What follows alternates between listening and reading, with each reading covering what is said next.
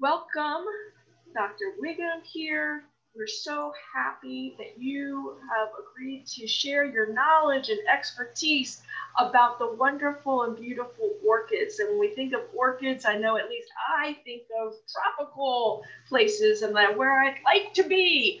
I don't really think about orchids that could be in my backyard or in Maryland or wherever in North America. So I'm sure you're going to elucidate us all on the scope and spread and diversity that are our orchids, and we are all ready to have a little bit of spring in our lives. So thank you so much for joining us.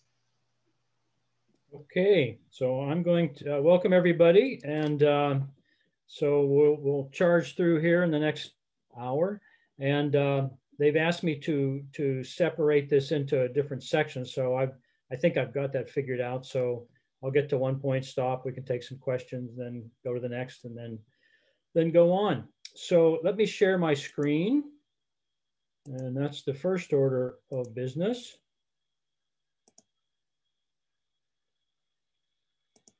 And then the question is, do people see my screen? Okay, we all set?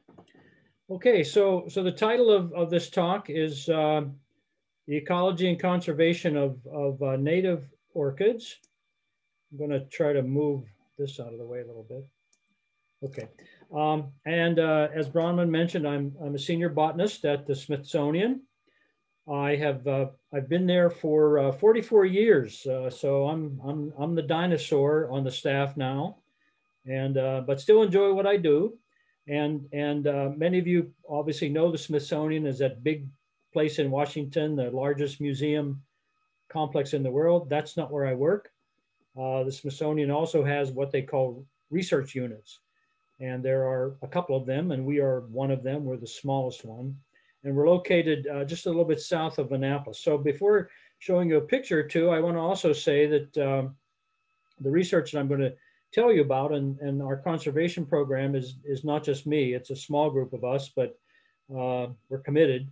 And the three names you see on here are really important people. Julianne McGinnis is the program development coordinator. She's a contractor with us. Julianne was the director of the Alaska Botanical Garden in Anchorage, and that's where I first met her. Melissa McCormick is a senior scientist at the same place where I work. She's a plant ecologist, but she has a lot of molecular skills, and so she does a lot of molecular research. I'll share a little bit of that with you. And Jay O'Neill was, he's a Baltimore guy, and he was a technician in my lab for over 40 years. He recently retired, but he's still doing volunteer work for us. So I don't know how many of you have been to our laboratory. I know Judy, one person here, Judy has. We have about 3,000 acres located on the Road River south of Annapolis.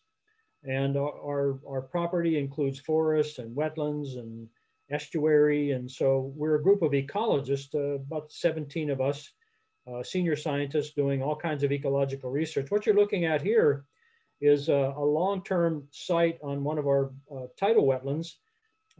And those things you see all over the place are different experiments on the effects of whatever on wetlands. And one of them, I'll run my little arrow here. I think you can see it. This area in here is the longest running experiment in the world on the effects of elevated carbon dioxide on a natural ecosystem. And so we have a long-term view, and much of our research is long-term. And this is a view of our laboratory. We actually have one. When I went there, it was a barn. It's no longer a barn. The barn's gone. This is actually the Smithsonian's first LEED Platinum building. So we're very proud of this facility. My laboratory is right in there. And this grassy area you see in the front looks like just a meadow, but there are hundreds and hundreds of wells in the ground there, and we get all of the heating and cooling of this building from the ground out here. That's one of the green features. So, but we're here to talk about orchids. So I'm going to first try to convince you that that's something we ought to care a little bit about. And this is just a picture of a few of our native orchids in the US and Canada. So they come in a rich variety of about colors and shapes and sizes, and I'm going to share some of that with you.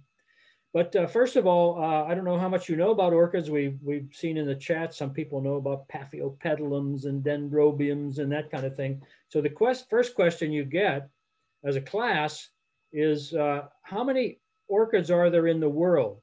Are there 2,000 orchids in the world, or 25,000, or 6,500? And I guess if I was really smart, there's a way to, Glenn probably knows the answer to this. It's somewhere between 25 and 30,000. So it turns out that is probably the largest plant family of flowering plants on Earth. The others are the grasses and things in the sunflower family, but there are a lot of orchids out there. So it's a really rich group of plants.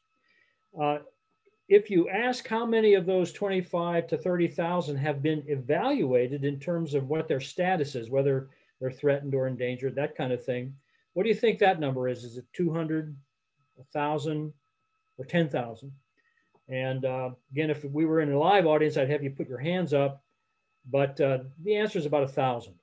So of those 1,000 orchids that people have looked at carefully to find out what their status is, the percentage of them that are listed as either being vulnerable or threatened or endangered, critically endangered or extinct is almost 60%. So that's a very high percentage of the largest flowering plant on Earth, where a large number of species are in trouble someplace. If we looked at the US and Canada, how many orchids are in those two countries? Is it 200? Is it 500? Is it 1,000? Again, we would have hands up if you were in front of me, but I can't see you all, so I won't ask you to put your hands up. The answer is we only have 200, which doesn't seem like a huge number, but we have a lot of the genera. We have about more than 10% of all the genera in the world are in our flora. So we have 200 species. Now, if you were to ask of those 200 species, what percent of them are in trouble either nationally or in Maryland or Wyoming or whatever? And it turns out it's almost the same percentage as we find internationally. So well over half of our native orchids are in trouble somewhere. And this is something that I've known for a few years, and that's really why I got into this conservation attempt. Because if we have that many things in trouble, we need to do something about it. So in my view, there's a critical need for the conservation of native orchids. Now, there are approaches to orchid conservation that have been applied around the world. At the international level, there's a law that's based on IUCN's Red List on international trade. You can't really trade in orchids unless you get all kind of approval. And in the US, we have the Endangered Species Act, which provides protection to a relatively small number of species. There are people that are involved in conserving land that has a lot of orchids on them. Most of this activity is currently being done in the South America, in Ecuador, Brazil, and Colombia. So this is basically you buy the land and you lock it up so it can't be developed. Our botanical gardens around the US and around the world have a lot of orchids. They're really into orchids. They almost all have orchid shows somewhere. But if you went and looked at what they're doing, very few of them are doing anything about native orchids. They tend to not be big and sexy and all that stuff, and they just don't do much about it. But we'll come to that later on. The botanical gardens are really important. And then there are efforts to restore orchids, to grow them, put them back into nature. This eastern prairie fringed orchid is one example. I'm going to show you a couple of slides of some examples of orchid conservation. This is a program based out of the Fairchild Tropical Botanic Garden in Florida. It's called the Million Orchid Project. It has a huge education component. They had this school bus converted into a mobile lab, and you can do everything in this bus you can do in my laboratory, sterile conditions, all kinds of stuff. So they take this around to well over 200 schools in the Miami area, and they also work with those students to grow orchids. That's what's going on up here. And then Jason Downing is the guy in charge of that program, and they take those orchids that they're growing and they go around the streets in the greater Miami area, and they attach the orchids to the trees. This is the way it used to be years and years ago, but no longer. So they're trying to put them back. That's why they call it the Million Orchid Project. They can go to their website. Another guy who's really done a really interesting job is Yam Tim Wing in Singapore. He works at the Singapore Botanic Garden, and years ago he started to see that the native orchids in that area were in trouble, many of them. So he started gathering seeds and figuring out how to grow them. And what he does is he grows them and he puts them on the trees along the streets and in the parks in the city. And that's what you're looking at here, two orchids that he's grown from seed. And so when you drive down the highway in Singapore, you get this beautiful display of orchids. So that's another way it's done. I have a lot of history working in the Netherlands. I was a professor there for a long time. And most of their orchids occur in grasslands. And these are, most of Europe is developed. And but they were losing a lot of orchids because farmers weren't cutting the hay any longer, or they weren't grazing the fields with sheep. And so the nature conservation outfit did this kind of thing. They created an area, brought orchids to it, and they manage it. And they've got now over 220 native orchids that you can go and see there. So that's just an example. Bronwyn asked me, do we have orchids in Maryland? And I said, certainly we do. And what this map does is show you where the orchids are in the US and Canada. And the color codes here, shown over here on the left, indicate how many species. And so even if you're up in Alaska, where I do research, we have 35 species up there. Maryland has 36, probably more than that. The highest number is down in Florida. That's because it's warm enough there that they're epiphytic orchids, tropical orchids. And this light colored area out here this is mostly in the drier parts of the country where there's still orchids, even 20 in Nevada, but the number is less. So we have orchids everywhere. So I'm going to stop now. Maybe this would be a time, if anybody has any questions on that, I guess they would unmute themselves and ask the question. And before I go on to the next section, is that the way you want to do it, Bronwyn? You're muted. There you go. Yeah, if they want to put a question in the chat box real quick, or tell me, I'm trying to look and see if they've raised their hands. If you want to do that too, I can. Glenn Hensley raised his hand. Glenn, you have a question. How long have you been working for the orchid briefing? Say it again, Glenn. I couldn't understand you. I'm sorry. How long have you been doing this? Well, I've been doing orchid research for about 40 years, but the orchid conservation work is in about the last 10 years. Okay, if that's it. Now, I'm an ecologist, so I'm not an orchid grower or agronomist. I'm an ecologist. So I'm interested in the lives of plants. So I'm going to now go through a section where it's going to be a little sciencey. I hope it's okay, and I'll try to move through it and point things out. So a lot of what we know about all orchids has come from people who studied their flowers. And this orchid on the left is called Darwin's orchid. And it's an interesting one. It occurs on Madagascar. And Darwin actually loved orchids. He published books on orchids. And when Darwin saw this orchid on Madagascar, he said, well, this must be pollinated by a moth that has a very long tongue. And the reason he said that is this orchid has what I'm showing you here, which is called a spur. And that's where the orchid forms nectar. And it turned out maybe 15 years after Darwin made that prediction, they found the moth. And you can go on YouTube and Google Darwin's orchid, and you can see a video of this hawk moth pollinating Darwin's orchid. Over here, now this Darwin's orchid is an example of an orchid that offers a reward to an animal to come and pollinate it. Okay, plants like to be pollinated to produce seeds. Many orchids they're so smart that they have figured out how to trick animals to coming to them to help them produce seeds. And this orchid on the right is an example of that. This is a fly orchid in Europe in the genus Ophrys. And this flower actually mimics the female of a wasp. or I'm sorry, a bee. And this flower gives off an odor. It looks like a female. It gives off an odor, and the male comes and tries to grab a hold of this orchid. And in doing that, it comes up to this part of the orchid where it gets pollen, and it cross-pollinates. These are called deceptive pollinators, and many, many orchid species around the world have evolved this mechanism. So a lot of what's known about orchid has come from these kind of work. This is probably the weirdest one I know about. This is an orchid in Australia. It's only about 4 inches tall, and it's called the hammer orchid. This one's called the king and carriage orchid. So if you looked at this and you were not a trained botanist, and I were to say, is this an orchid? You might say, oh, I have no idea. I don't know what these things are. But if you looked at all the flower parts, you would see it has every flower part that an orchid is supposed to have. And what happens with this orchid is this part of it, called the labellum, gives off a scent that attracts a male wasp. And the wasp comes and grabs onto this. Oh, I'm sorry, I'll go back.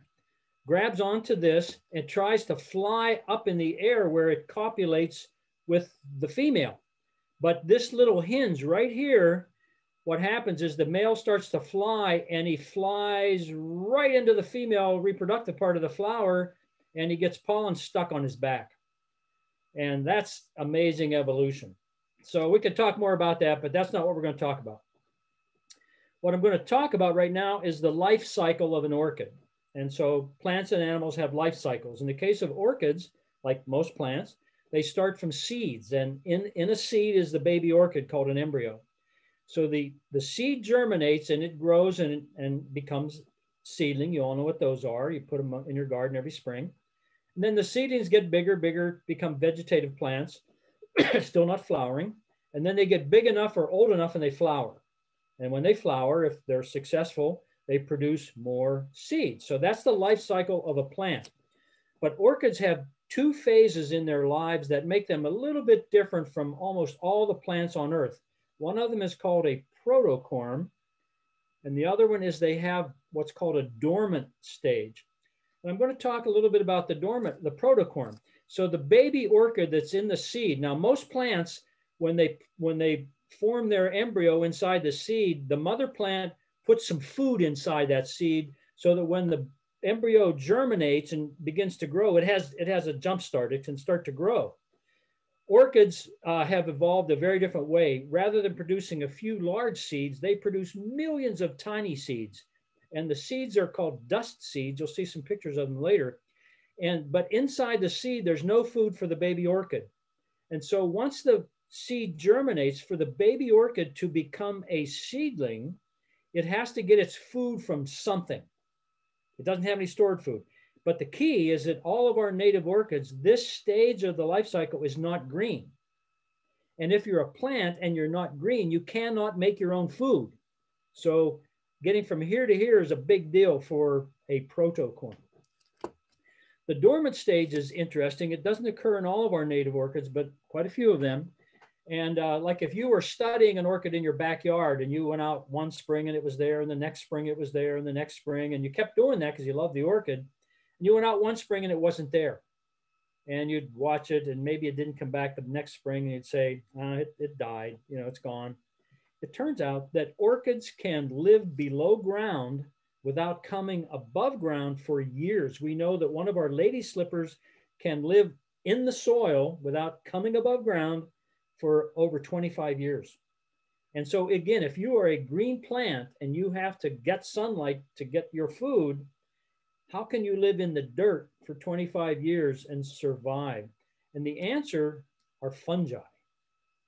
And so fungi are really important in the lives of orchids. In fact, fungi interact with every life stage of our native orchids, and every orchid, no matter where the orchid occurs. And I've made these bars a little bit bigger here just to show you that the food that the orchid gets from the fungus is really important in this stage and this stage. So that's the life cycle of the orchid.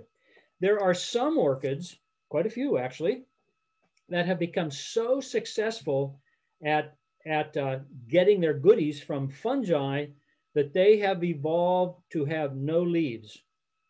They go through their entire life from seed to flowering plant to seed without a green leaf.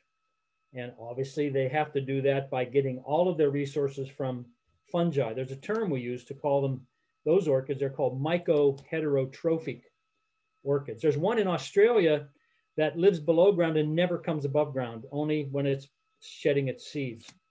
So it's a successful mechanism, and it's this ability of orchids to take advantage of fungi. Now, these are pictures of orchid protocorms. These are 4 species of orchids that occur in the forest where I work. And I've drawn arrows to show you how tiny the seeds are. These protocorms, here's one, here, here, and here. They come in different sizes and shapes, but you notice they're all white. They're not green. Now, these pictures are taken in the laboratory, and so we and others have figured out how to germinate seeds of some orchids in the lab by putting them on agar and giving them, you know, the right goodies. And that's what these are. But we know absolutely nothing about protocorms in nature, nada, almost no information. Why is that the case? Well, it's the case because these seeds are so minuscule, you can't see them in the soil. They're tiny. And even these protocorms are tiny. But we need to know more about protocorms of orchids in nature in order to find out what they're doing. And some years ago, this wonderful woman, Hannah Rasmussen, came over and spent a postdoc in my laboratory. And at that point, she was already working with fungi and orchids, and she trained us. That's how we got into it. And she and I addressed this whole issue of how do you study orchid seeds in nature, because we know nothing about them. So she and I came up with a technique shown here where you take some kind of netting and you put orchid seeds in it and fold it over and you put it in something. And then you can put that out in nature, you know, anywhere. And that's what's happening here. Here's Melissa McCormick burying seed packets of an orchid in the soil in West Virginia. So these seed packets, we use them to give us 2 kinds of information. One is we put them in the soil, we bring them back to the lab, we open them up and we see if the seeds have germinated. We have used that kind of information to determine that orchid seeds are really tough. They can live in the soil for long periods of time without germinating or before they germinate. I'm going to show you something on that in a minute. But even better yet is if we open up one of these little seed packets and there's a baby orchid in there like there is here, we can bring this little thing into the lab and do stuff with it to find out what fungus is inside it. Because remember, it wouldn't have grown this large unless it had found the right fungus. So these seed packets are being now, this little simple technique we developed is being used all over the world in different, it's taken different forms, but it's being used everywhere. So here's an example of that. Here is a threatened orchid that we do research on called the small world Pagonia. And a colleague of ours, Bill Brumback, he sent us some seeds. We put them in seed packets, sent them to him in New Hampshire. He buried them in the soil. 13 years later, he sent us these. We opened them up and we found ungerminated seeds in that seed packet. And we have a technique where we can stain the seeds. And if the embryo in the seed is still alive, it starts turning reddish. So these are viable, we think, seeds that have been in the dirt for 13 years. Nobody has known that kind of stuff before. So we're learning a lot. By the way, that orchid, that one I just showed you, this is a seed packet that we brought in from West Virginia a year ago. And here's one of the protocorms of that Isotria orchid. This is the first time any human being on Earth has ever seen this. And so when I opened that up and looked in the microscope, you can imagine this little bearded face had a big smile on it. And very few people have ever seen that. Okay, now I'm going to tell you about some of the other things we do. This is that same orchid again. And this is a study at Prince William Forest Park, which is south of Washington. And what you're looking at here is the number of plants that we monitor. And the black part of the bar are the sums of all the different populations we work on. The gray bar is one population. We'll call it population 15. And you can see that population 15, from when we began to study these plants, went down to 2 plants in 2014. We thought this population was going out. Now this plant has dormancy, so it doesn't mean they were dead. It just means we weren't seeing them above ground. Well, about 2012 or 13, there was a red maple tree growing on the edge of this area where we study these plants. And we noticed that tree was beginning to die. And it died by about 2016. And look what happened after that tree died. And you can see it really increased. When we went back there, we had more plants than we'd ever seen. This number here is way above anything over here. Almost all of these plants were completely new to us. And they came up big enough that we think they weren't little babies. And so what that meant that all these plants, for all these years we were studying this population, they were living below ground. They were alive, living off of their fungi. So we've been doing some experiments with this species at two places. This is an Army base in Virginia, and this is that park in near Washington. So these dark green bars are all the other populations that we're looking at over time. You see they don't change too much. The light green is a population that we studied. And then around this year, we removed some understory trees and shrubs, not big ones, little things. The idea was to increase the light that would be coming to this place. And we did that, and you can see what happened. Had a big increase in the number of plants. We did the same. This is not the experiment, but what happened at that Prince William Park. Here are the other populations, the dark green. Here's our population 15 down to 2 plants. And this is when that tree died. And you can see this enormous response at that particular site. And we do things like look at how many plants are flowering. And this is the Army base. And this, you can see, these are just plants that flower. These are plants that flowered after we thinned the canopy here. So we had a big increase in sexual reproduction. And this is Prince William Forest Park, and you can see a big increase here. So this is just to show that when we increase the light on these plants, we got a lot of new plants appearing that we think they were there before, and they got big enough. So obviously light's important, which my guess is you know that. So here's a graph of how much light was coming in before we did the thinning. That's this line. So you can see it here. And then after the thinning, and you can see where we thinned, and at both sites, the light went up here, here, and here, and here. And particularly at Prince William, it stayed higher. And then this is how much those orchids were growing. You can see they didn't grow much. And then after they got more light, they did a lot of growing over here. So again, it shows light is important. This part of it's really interesting because this is at Prince William Forest Park where the growth was really high compared to the site at AP Hill. And remember, this site, we just cut out some understory small shrubs and trees. This was like a big tree dying. So, you know, a lot more light was coming in. But we think what happened here when we had this huge increase is that the amount of fungi available to the orchid increased. And I don't have time to go into it, but what we can do is we can take a soil sample and we know what fungus this orchid interacts with, and we can quantify how much fungus is in the soil. So we're in the process of analyzing samples for this time. And we also analyzed how much fungus was in the soil before that tree died. And our preliminary results show that fungal abundance, not only is the fungus there, but how much is there is more than 10 times greater after that tree died. We think what happened was that when the tree died, the roots, which are all below ground, started to decompose, and that was food for the fungus. And the fungus just grew. And we're trying to test that idea. Here's just another example to show you that the quantity of fungus we're the first lab to really show this, the quantity of fungus is important. So what you're looking at here is how many plants are in an area, going from not many to more. And this over here is how much fungus, how much fungus is in the soil. And you can see that the more plants are in an area, the more fungus is in the area. And that's for this is a different orchid. So this builds the case for orchid quantity. Now, by now, I hope you're at least a little interested in learning more about the fungi.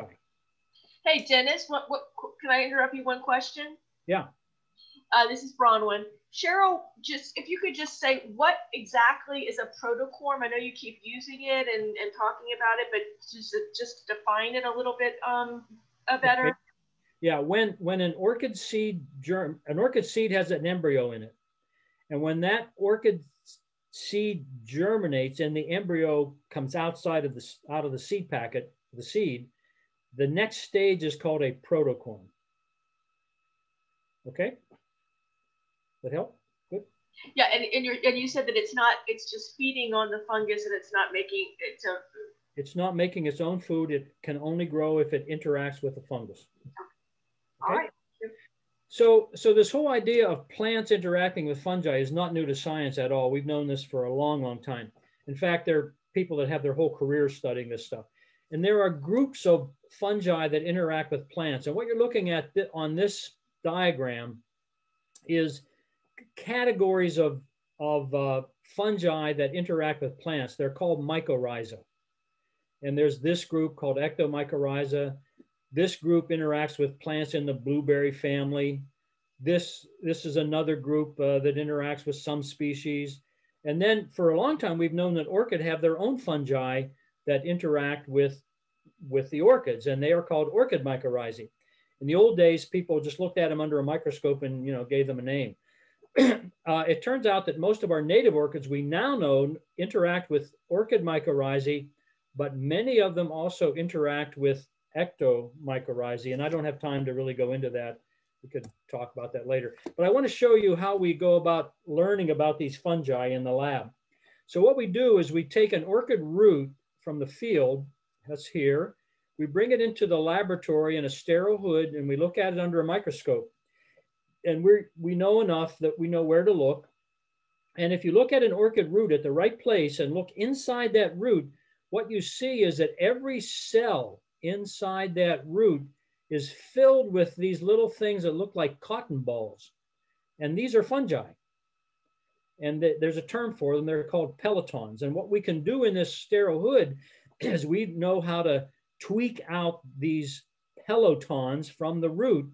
And then we put them on agar plates. And if the fungus is still alive, the orchid hasn't eaten it, that fungus will grow. And then once we grow the fungus, we can store it like you see over here, or we can grow it in liquid culture. And once we have it, we then can send it to the molecular laboratory. That's what this stuff, that's what this stuff represents. So we send our orchid fungus out, we get its DNA signature back. That's what this represents.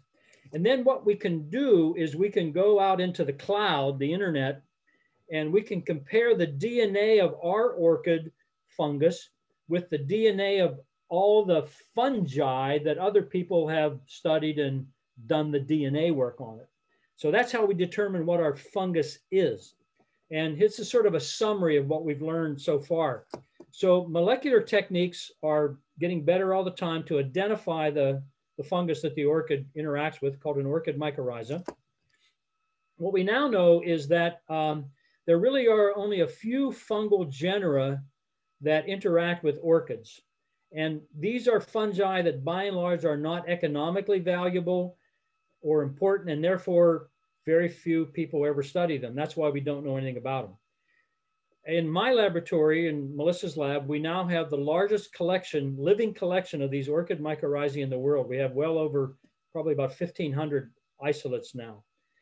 And what's really cool is that when we send these things out to do the molecular work and we get the information back and compare it with what's known, look at that number. Over 95% of these fungi are completely new to science. They've never been named. We don't know really anything about them. So a lot of our research focuses on what's going on with these orchids and the fungi that they interact with. Knowing a little bit about the fungus can really be helpful. So this is confusing, I know, but this is genealogy, okay? So everything that's on here represents a fungus. And things that are close together are similar to each other. These fungi are very different from those fungi. Okay, you get that part? So what I'm showing you here is for 4 of our orchids that occur at our property on the Smithsonian. What we've done is we've collected the fungi, we've done the molecular analysis, and So what you're looking at in these numbers on here in letters are the codes we give the fungus. This is Maryland 120. So that's no big deal. That's what it is. But what this shows us when we do this kind of analysis is that the fungi that interact with this orchid are very different than the fungi that interact with these three other orchids. It turns out this is an orchid that is one of those that doesn't have any leaves, and it lives in the ground, underground, for about 10 to 11 months out of the year. It pops up in the ground, pops up above the ground in October, late September, early October, and produces seeds. That's all it does. It's just a seed machine. But what happens is this fungus is interacting with this kind of fungus, a Tomentella, which is one of those funguses that is attached to tree roots. And so what this orchid is a parasite on trees.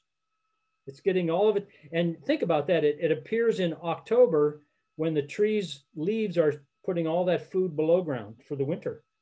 And this little dude has figured out how to parasitize a tree indirectly. These other orchids, go through this quickly now. This is the tipulary. This is the cranefly orchid that somebody mentioned. So it has its fungi that are here. They're all related.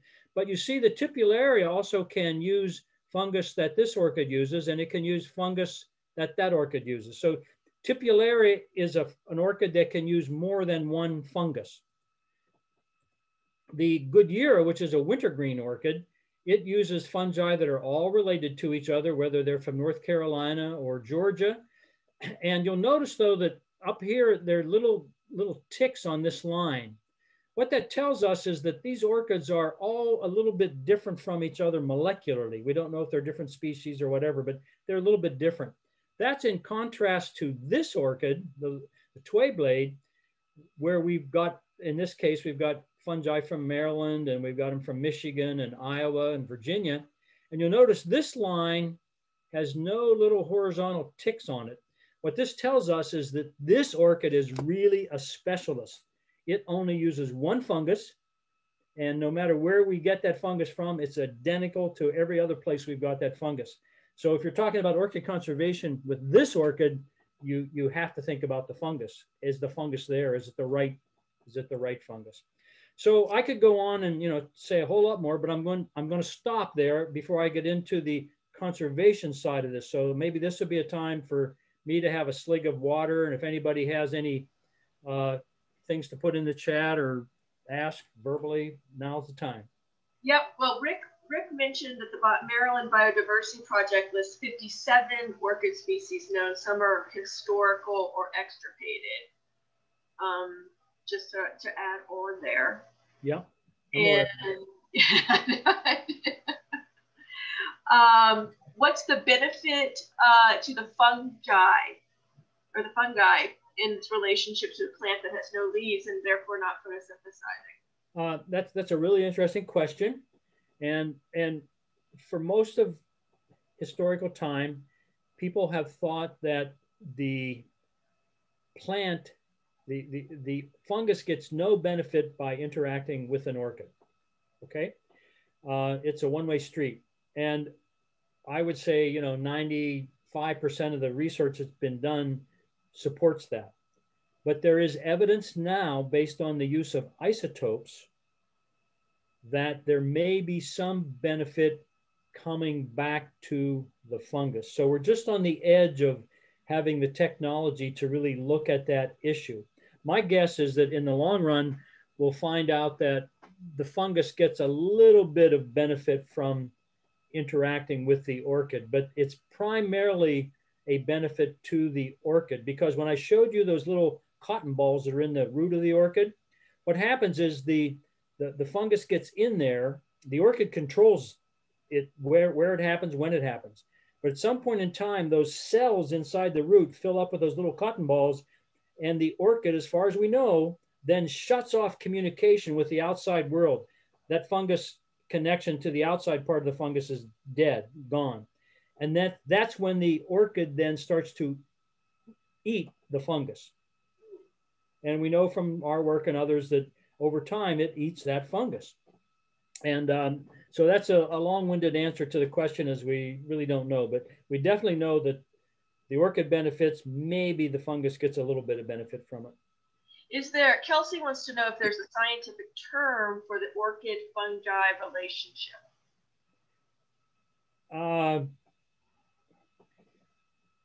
It depends.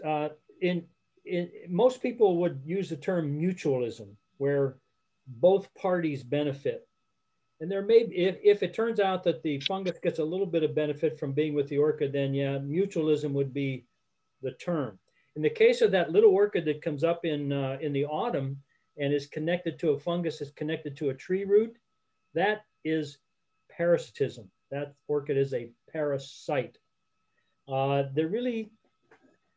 We really don't have a term for this sort of one-way street that fits all cases. And Rana is interested, do orchids need only a few fungi, or do they benefit from a more diverse community? Don't know the answer to that question extensively because so few people are doing this kind of research. We really don't know what fungus is used by a species across the range of its distribution. The research so far suggests that at any moment in time, the orchid just has a single orchid mycorrhizae on the inside that's using. We know from some of our research that they can switch fungi, use the same group of fungi, but one that's a little bit different. So again, this is a complex question. The other thing that we're learning now with the advent of all these new technologies is that inside those orchid cells, there are a lot of other little critters. It's not just the fungus. And we know that all of our fungi that we isolate and grow in the lab, they have bacteria inside them. And so we're interested in whether or not the presence of a bacterium in some way helps this connection between the orchid and the fungus. Why are the bacteria there? What are they doing? Are they just getting a free ride and eating some of the fungus protoplasm, or are they doing something that's helpful to the orchid? We don't know. It's complex, obviously.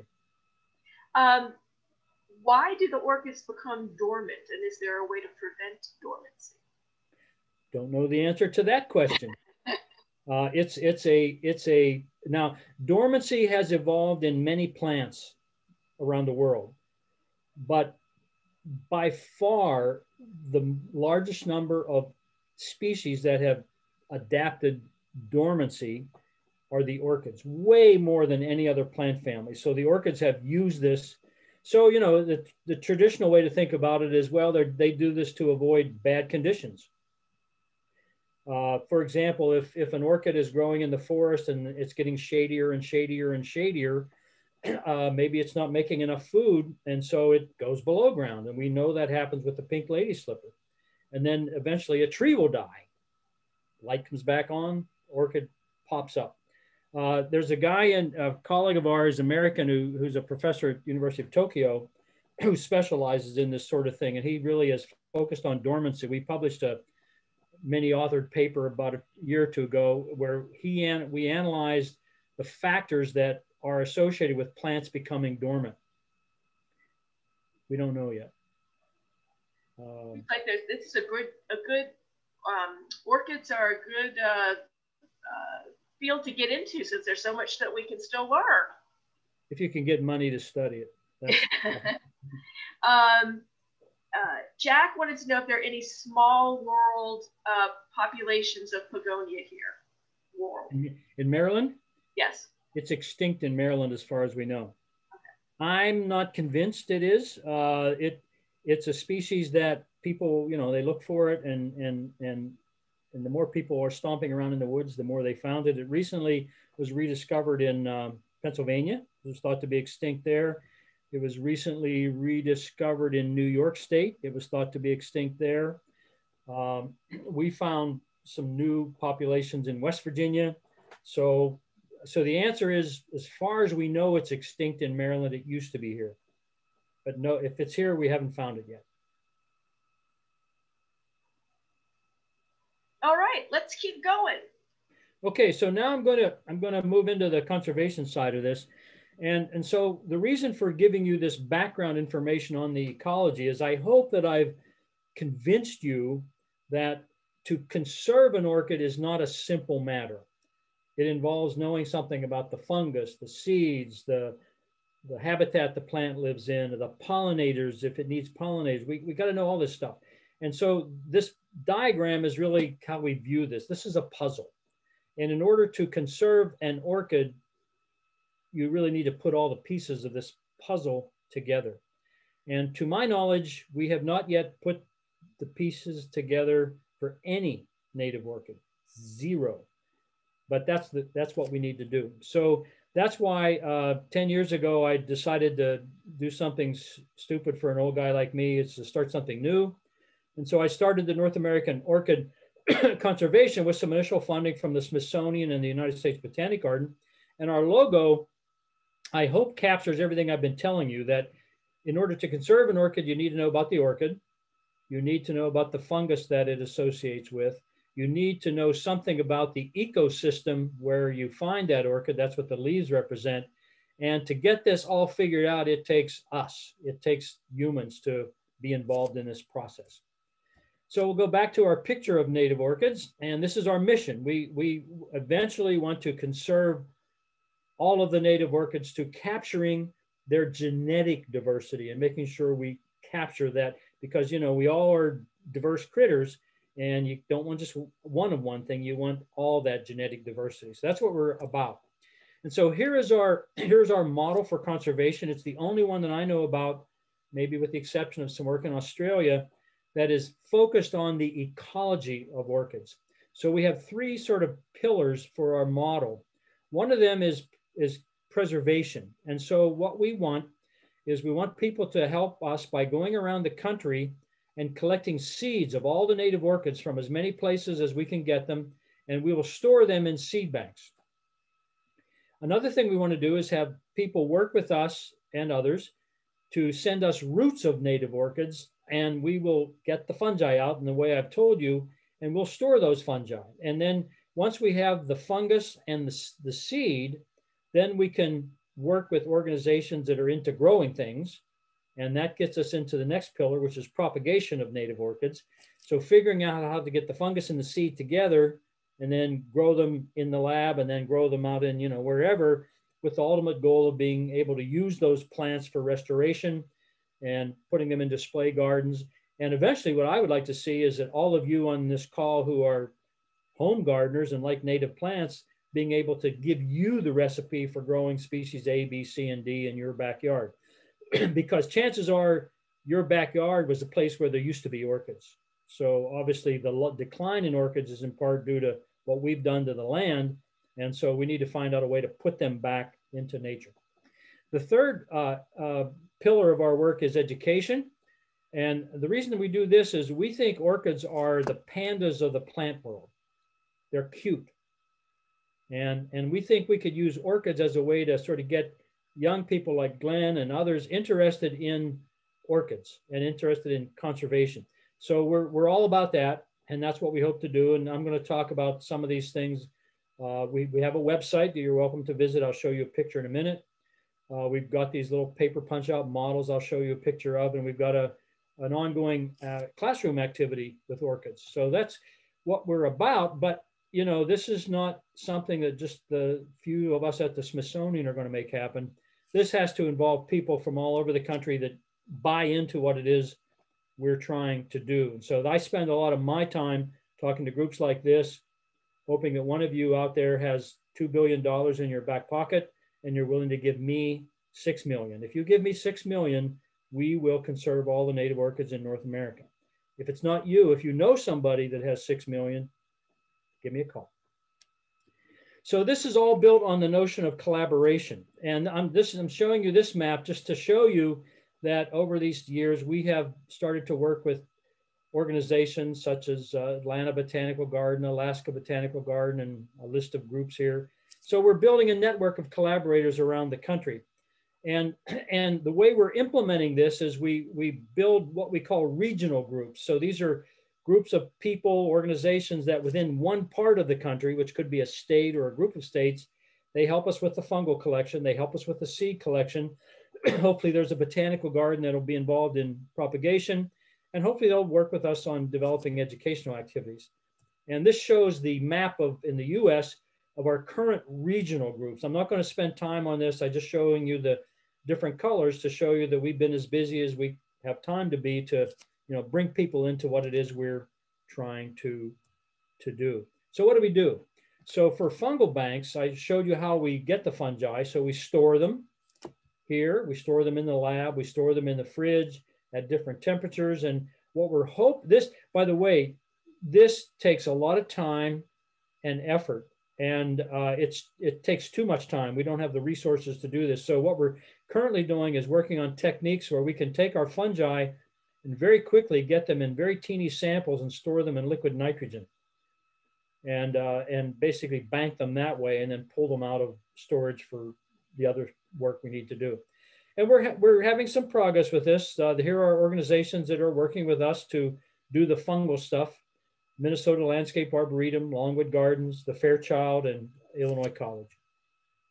We do the same thing with seeds. Seeds are actually a little bit easier to deal with. The trouble with seeds is that because most people historically have thought that orchid seeds are different than other plant seeds, they haven't been much research on them. So we don't have any standard way to store them. But what most people do is store them in the fridge or a freezer, but we think we can also store them in nitrogen. It's fairly easy to do. People who work with us, we get the seeds, we lower the moisture content, we store them in little glass vials and put them where we're going to put them. And here are some organizations that are working with us on that part of it. We're getting a little bit into propagation. This is just getting off the ground now. The places that are working with us that do a good job of this and are moving forward are the Minnesota Landscape Arboretum, Fairchild, Longwood, and Mount Cuba. There are others that would like to do this. What we're finding, though, is most of these organizations, you know, they have a reason for their existence, and to take on a whole new program requires resources, and they don't have the resources. So it's a slow process. Education, what are we doing there? I mentioned that we think that educating the public in botanical literacy is a worthy goal, because most people, probably not people in this audience, but most people don't even know where food comes from. And so we think that we can use plants as sort of a hook to get people interested in plants, in orchids, and engaging citizen scientists in our efforts to do conservation. So if you want to know more about us, we have this website called the North American Orchid Center.org. You can go there and learn the stuff I've been telling you. We've got a whole bunch of tabs that you can look at. We've got news. There's one up here I would recommend called the Gallery, for those of you who like to get up in the morning and think of nice things to get your day started. Get your cup of tea or coffee, go to our gallery. And what we do here is every 2 months or so, we highlight an amateur photographer or artist who loves native orchids, and we show their pictures and tell their story. So this is a good way to calmly enter your day. We also have a website called Go Orchids, which you can get to on your phone, or you can get to it on your PC or your laptop. And we put a lot of our money and energy into this initially. And what this is, it's mirrored after a website called Go Botany of the New England Wildflower Society. They were really helpful to us. And this has all of the native orchids in the US and Canada. And you can go into this site, and you can, like down here on the left, you could put in Iowa. And the next thing you would see would be a picture of every known orchid in Iowa. And you click on the picture, and it takes you into the website where you see a map of distribution, pictures of the orchid, description of its ecology, its pollinators. Basically, you keep digging deeper and deeper to find out more about that orchid. And you can play orchid science here. You can, if you know a name of an orchid, you put it in here and it'll come up. Or if you're out in nature and you have your phone with you and you see an orchid and you don't know what it is, you can go to this way and it'll start asking you questions. And what'll happen is you'll see a picture of every known orchid, and it'll say, like, what's the flower color? And you say yellow. And then what you'll see next is all the other orchids disappear except the yellow orchids. And then it might ask you, how many leaves does the plant have? And every time you answer a question, you see fewer and fewer pictures until you see, hopefully, your orchid. And then you can click on it and learn more about it. This is available, as I said, on your phone and laptop and PC. It's okay in nature where you can get access to the internet, which is not everywhere. So I have sent a printed version of this to a university press. I'm awaiting their answer. And if they agree, probably within about 2 years, we'll have a field guide that you can take with you anywhere in the US and Canada and identify your orchid. This is one of our educational activities. I saw this first when I was at a meeting in China. And what we have are sheets of paper that, and you can download these and see them all on our website. A sheet of paper that has pieces that you punch out and instructions on the piece of paper that tell you how to put that orchid together. So these are pictures of the constructed orchids. And there's much more information on there than just that. We tell you a lot. So far, we've developed 27 of these models. We have found funding to print 19 of them. And so we give them out to organizations. Like if you had something at the Natural History Society, some evening, an activity, you could get these from us and then people could do things, have fun with them. We've given out in different ways about 50,000 of these so far. So they're becoming quite popular. And we've just entered a commercial deal with a company that is going to make 20 of these available in like a gift box that you can buy off of Amazon or at a bookstore. And in it will be 20 of these models, and then about a 48-page booklet that will tell you about those orchids and how to put them together and tell you about us and that kind of thing. So that's one of our educational activities. And these are just pictures of how people have used them, in art displays, in orchid shows, at weddings. They're fun.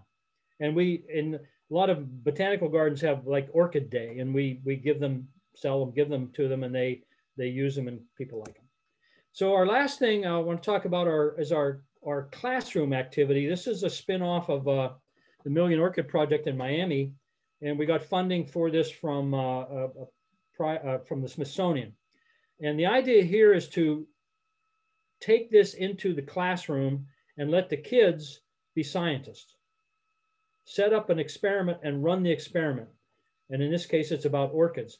So we piloted this in 2018 in the Washington area, DC area, in one middle school, 3 high schools, 1 science center. And so far about 500 students have participated in this activity. What we do is we train the teachers. We give them everything they need to take this into their classroom to set up the experiment. It's basically like a bunch of shells with lights on them, and they put the orchids in there. And they set up the experiment, and the kids take the data. That's what you're seeing over here now. They take the data, they put it on spreadsheets, and at the end of the semester, they analyze the data and they give talks.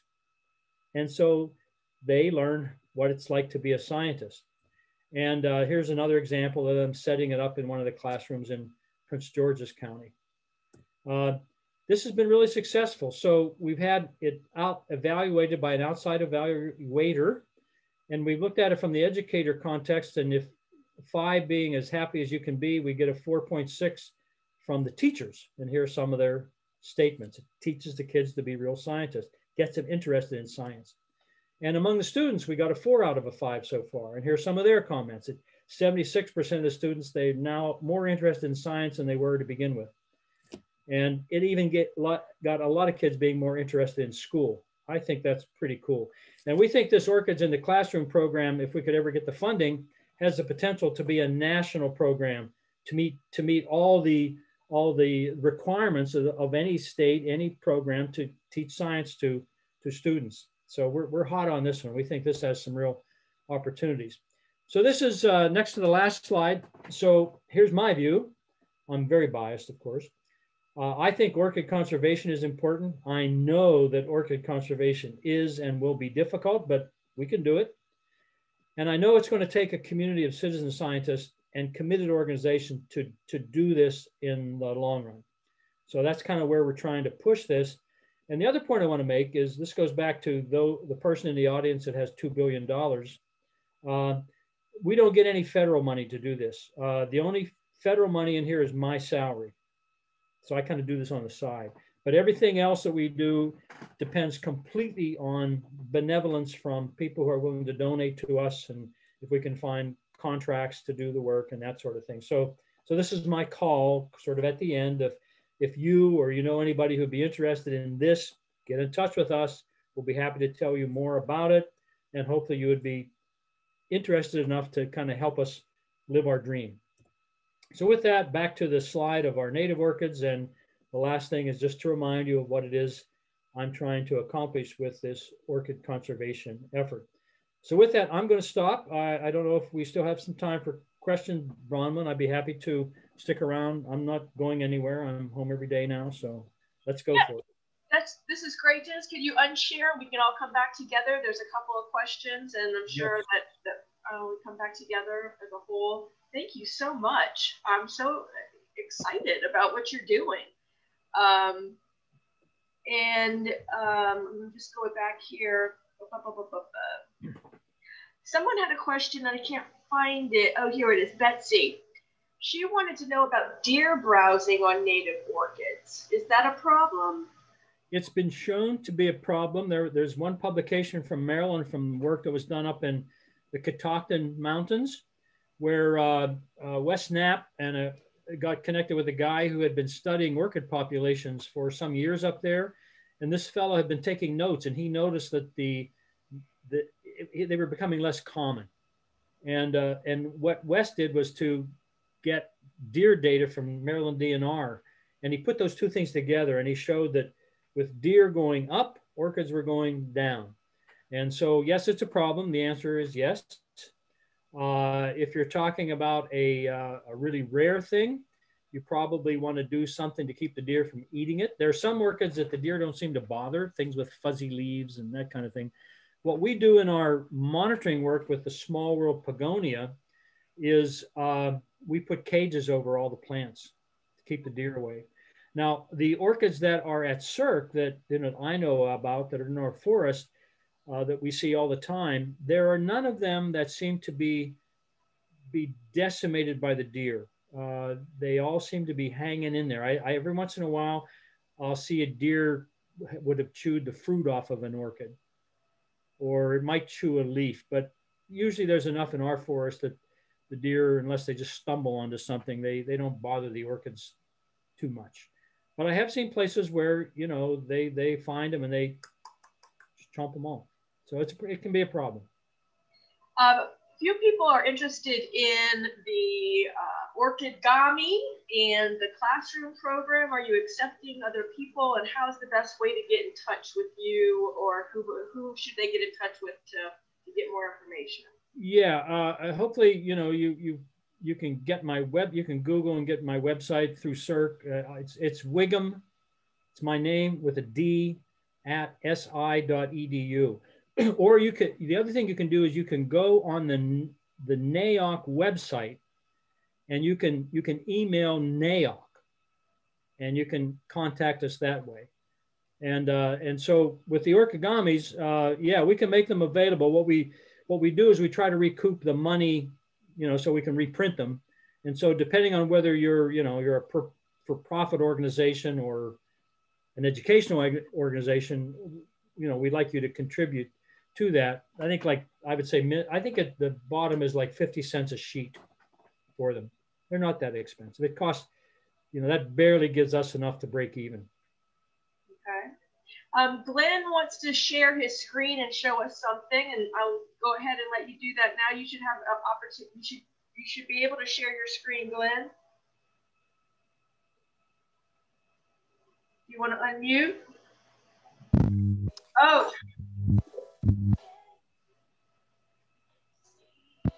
This is the website. It has orchids and stuff in it. That's the JWORG. Okay, thanks, Ben. I'm going to look at that one. Costa Rica is one of the orchid hotspots around the world. That's where the Dracula orchids are. Oh, wow. They look like Dracula. If you go onto our NAOCC website and go into our gallery and look at the archives part of that, every October we put up a display of spooky orchids. and one of them is the Dracula.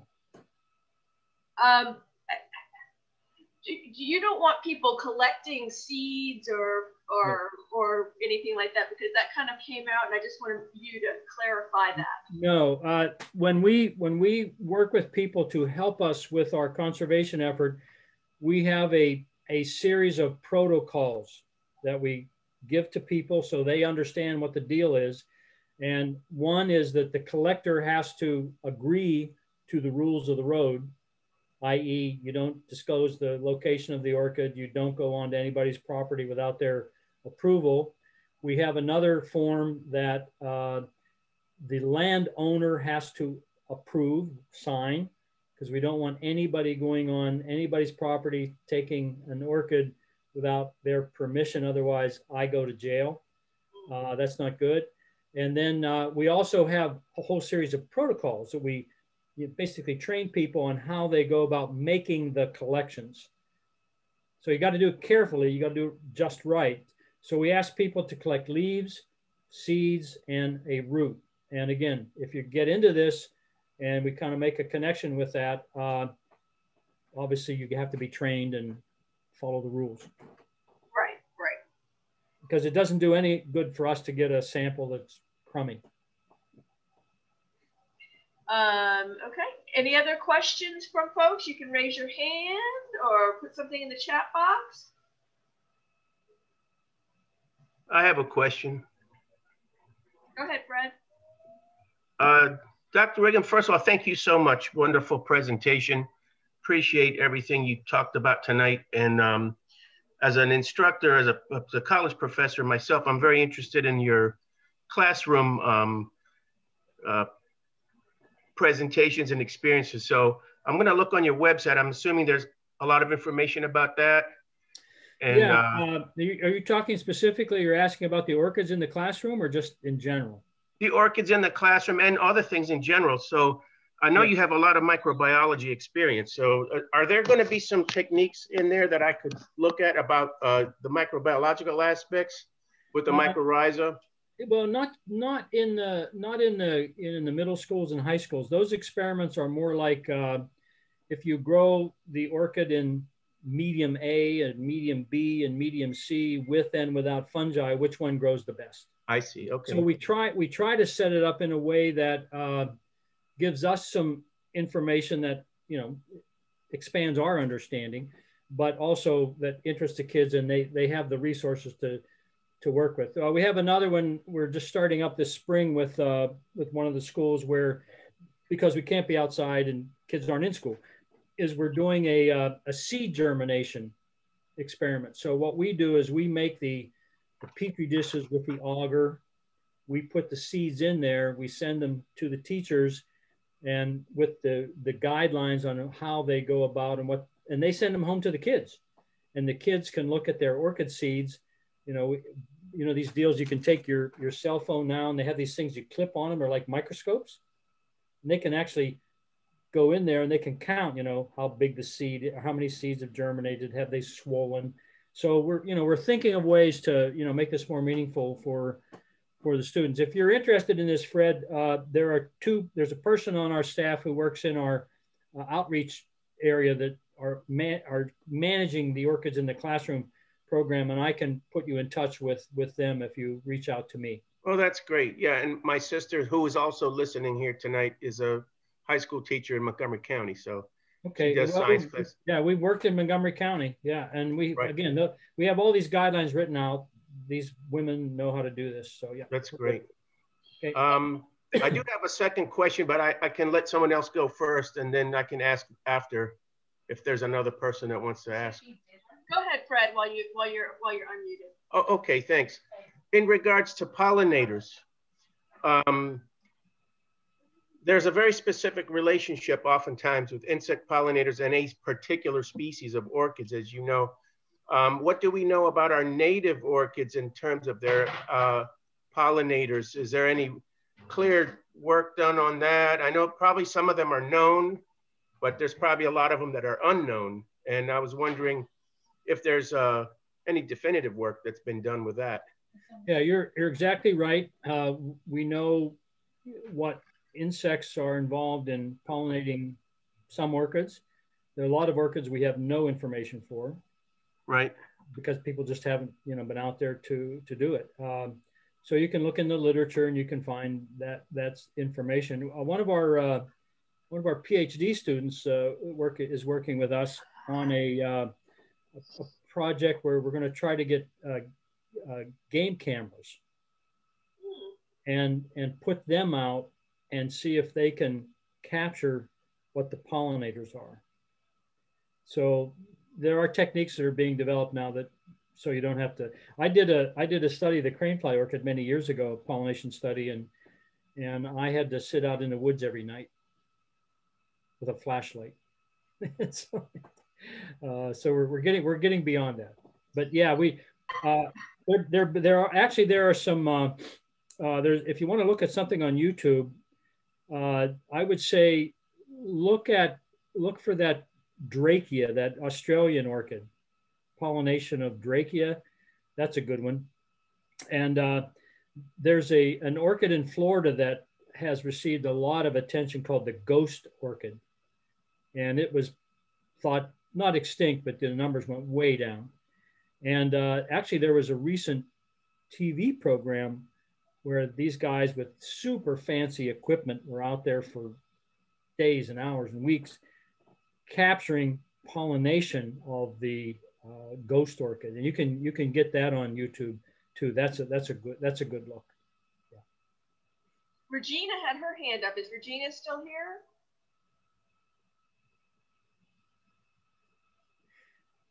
And also, let me back up while Regina's getting in. There are also on the video on YouTube. You can look for pollination of lady slipper orchids. That's a whole really interesting story there. There's some good stuff on that. Okay, I don't see her coming on. If people are more interested in getting orchids in their landscape, are there nurseries that do that, or no? It's just not. You can Google and you can find places to buy orchids. And you can buy them and you can attempt to grow them. As long as it's not dug out of the wild, we don't have any problem with that. Is that helping the population any? Or? Well, I mean, it's not happening at a high enough level to have any effect. And there are a few people that are pretty good at it, creating little bogs in their yard and doing different things to grow orchids, and they survive nicely. A lot of that stuff is coming from, it might be the wrong genetic diversity. Like if you buy a lady slipper from a guy in Minnesota that is really good at growing them, bring it to Maryland. If it does survive, that's not the genes from Maryland. So what we're hoping at some point in time, if we're successful with the propagation side of this, for each state, we will be able to have local genetic material producing plants that you can grow locally.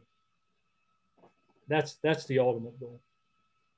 I'll be on the other side of the green when that happens, but that's the ultimate goal. And like with the seed banks and orchid collection, are there any historic collections that you can now go back to and try to extract some of that fungal information out of, or DNA information out of? People are doing a little bit of that. A lot of times, things that are in old collections have been fumigated, and they've been treated in ways where you can't get. You certainly could not get any live, anything alive out of it. But these days, you just need a little teeny piece of something to get at the DNA. So there are some people that are starting to do a little bit of that too.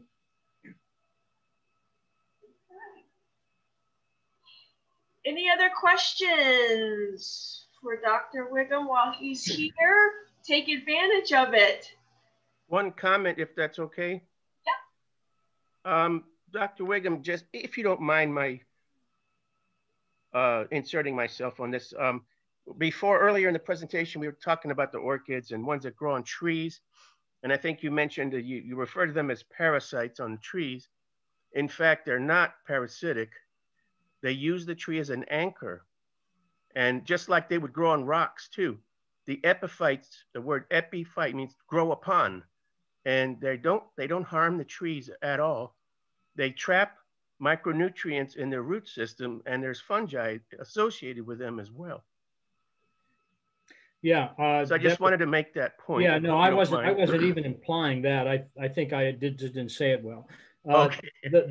The one that I was talking about that is a parasite on a tree, that's an orchid that lives in the soil, not on a tree. So what it does is it's in the soil, the fungus is in the soil, the fungus is also attached to the roots in the soil, and the orchid is attached to the fungus, and that's how that works. But you're absolutely right. The orchids, of which that's the vast majority of them, which are epiphytic, they live up on things, and but they still interact with fungi, but they're not parasites. You're exactly right, Fred. So sorry if I gave that impression. That's okay. No, I just thought I heard that and wanted to make clear. That's all. Thank you. That's good. No, it's good to be clear. All right, everybody's homework now that we're so much smarter, is to make other people smarter and to take this information that we've been gifted by Dr. Whigham and to share it with other folks. And I hope that you will do that early and often. I also hope that we get to see you at another presentation where we can continue to build our curiosity muscle and make us all smarter. And everybody be safe. Any other final thoughts or anything for the group? Otherwise, we'll pack it up and we'll see you next week with dolphins of the Chesapeake Bay. And thank everybody for hanging out for this evening. Those of you who have not been down to CERC, you can go to our website. We do the nature trails are open. You can walk outside. We have several miles of nature trails. So thank you, everybody. Nice evening. Thank you. Thank you. Thank you very much. Thank you. Wonderful program. Thank you. Thank you. Appreciate it.